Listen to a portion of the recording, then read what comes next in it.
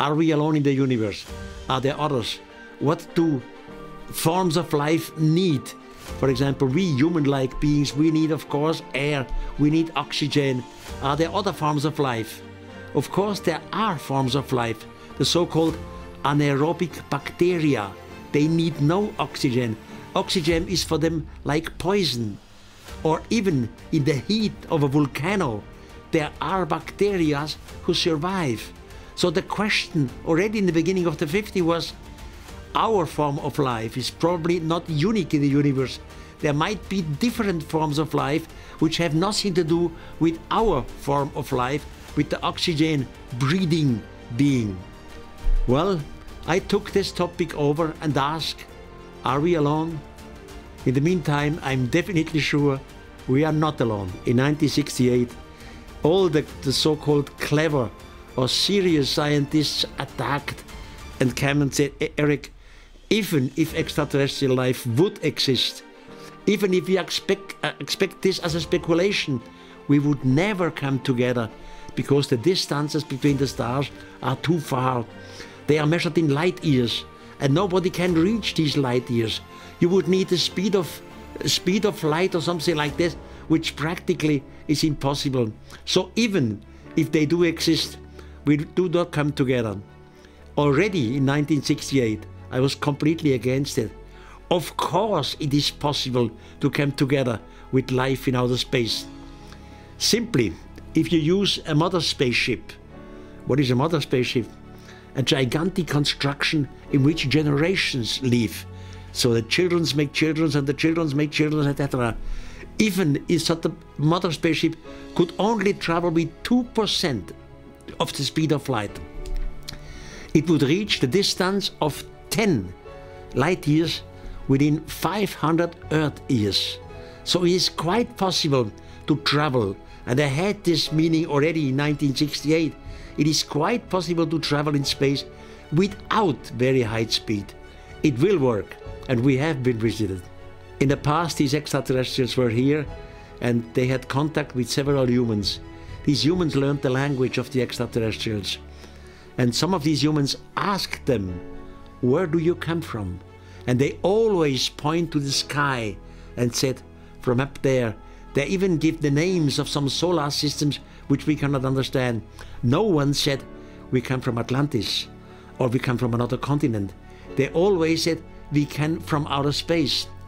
Now, theoretically, you cannot exclude the following speculation. Imagine our own human society would have been high advanced some 10 or 20,000 years ago in the past, and our advanced civilization would be destroyed for whatever the reason is. But before the destruction, one of our own spaceships disappeared into the outer space. And now, after a few thousand years, our own people came back to see what happened on our planet Earth. So in this version, I would still be right. Yes, we were visited from extraterrestrials, but the extraterrestrials are our own ancestors. I mean, we have several examples, not only in the Bible, but in the text of apocryphics, or in the Arjuna text, which is the Mahabharata of the old Hindu literature. Look, they took some of the boys, these extraterrestrials, they took some of the boys on our planet. They teach them their language. The boys had to learn the language of the extraterrestrials. Then they learned them to write. And then they dictated them all kind of things. In one of the later interviews, I will clearly make 2 or 3 examples clear to this. But you can watch it already in the Bible. I mean, Moses is talking with so-called God, but not with the real God, with an extraterrestrial. And what do these extraterrestrials tell him? They tell him clear what he has to do when his people are infected by some bacteria. They tell him clearly, they give him differences. They tell him, we have come up from there. We are part of the universe. Moses is only the student. Or later in the Bible, we have a book like Enoch. Enoch was taken away by the extraterrestrials. They teach him or read in the Bible the book of Ezekiel. It's in every Bible and at the end of the Old Testament.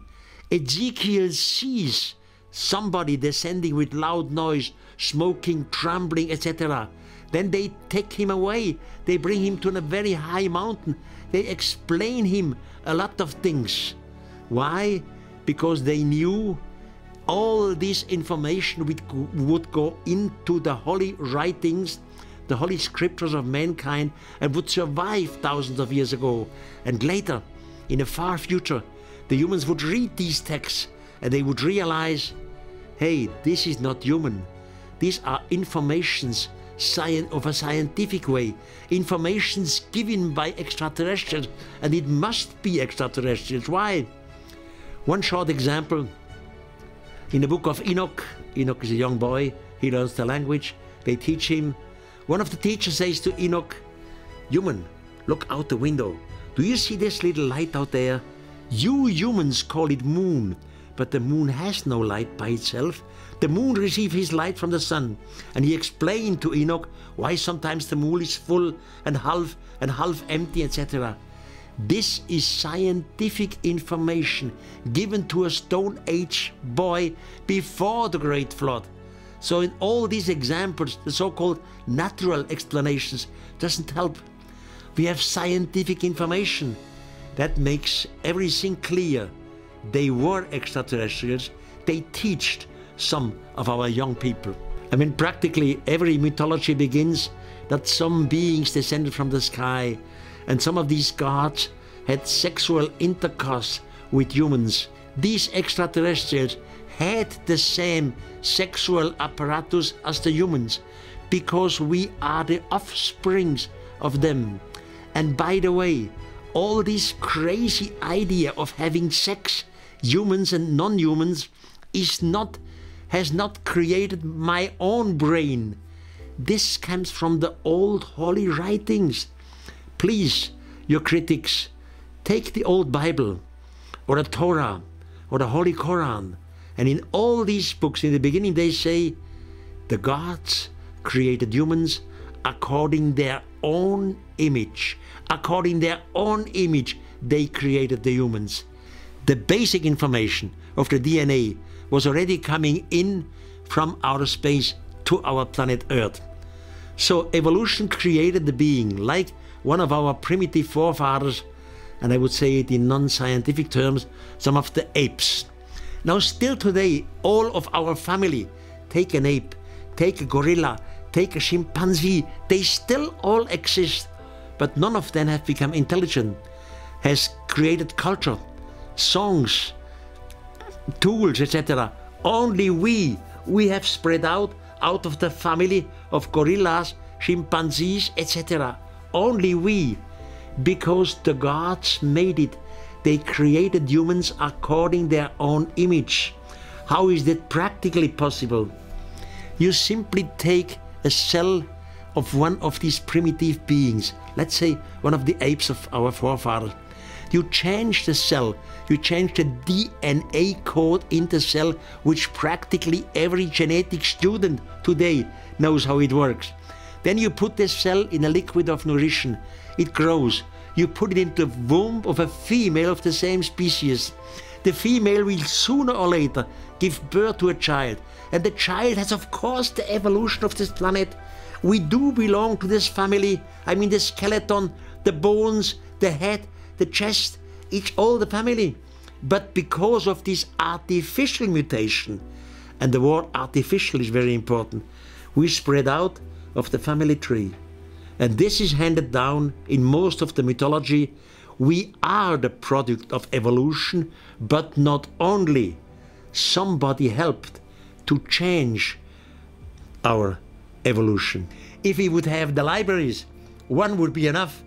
I would have no problems at all to explain my position that the gods, the extraterrestrials, visited our planet because it would be part of all these books.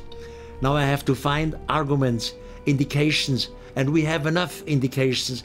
There are millions of books who were destroyed, some of them destroyed by natural catastrophes like floods earthquakes and so on, volcanoes.